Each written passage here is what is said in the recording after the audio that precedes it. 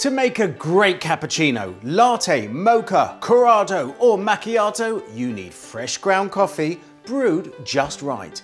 And you need whole fresh milk, frothed just right.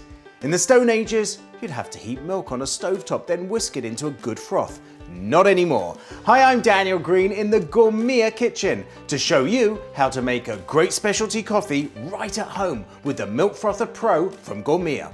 This is our most advanced frother yet, with a push-button technology and removable pitcher for easy pouring.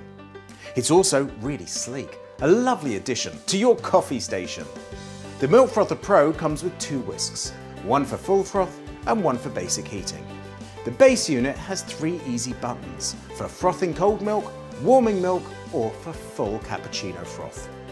We'll go for the full froth to show you just how powerful this frother works.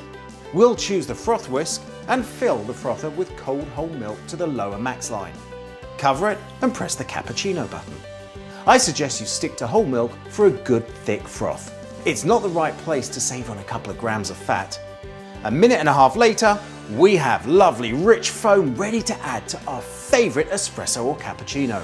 By the way, Gourmia has a whole range of coffee and espresso makers to brew a cup that will do justice to this beautiful frothed milk. Fortunately, I have a fresh brewed cup standing by. Sprinkle on a dash of cocoa powder on top and you've got a perfect cappuccino right at home.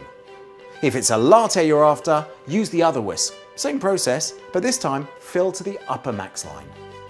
After you've enjoyed your coffee, you'll really appreciate the separate pitcher concept. Detaches and washes easily in the sink. In my house, perfect coffee isn't a privilege, it's a right.